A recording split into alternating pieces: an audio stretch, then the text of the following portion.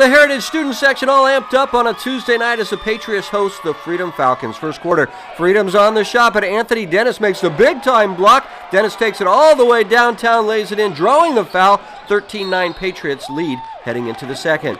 Second quarter action now. The Patriots keep it coming. It's KALIL Freeman to Charles Stanford. Stanford finds Channing Tiddle in the key, and Tiddle gets the bucket. Heritage ahead, 24-10. Still in the second, it's TYRESE MACK to Jacob Williams to Stanford, back to Williams. Williams for three. Swish. Patriots up 31-12 at the half. Third quarter now, and the Falcons looking alive. It's Andrew MORK on the bounce to TREVON O'Neal. O'Neal gives it back to MORK, who pulls up and drains the three. 41-26. The Falcons still down by 15. Under 2 minutes left in the third, and it's a loose ball that TYRESE MACK picks up and takes to the rack for a one-handed rip for MACK. Patriots lead 50-33 at the end of the third. Near the end of the game now, the Falcons still down. It's Jared Stokes to Nathan Riddle, and Riddle knocks down a solid three, but too little too late as the Patriots lock down another win to remain in first place. Final score 62-45.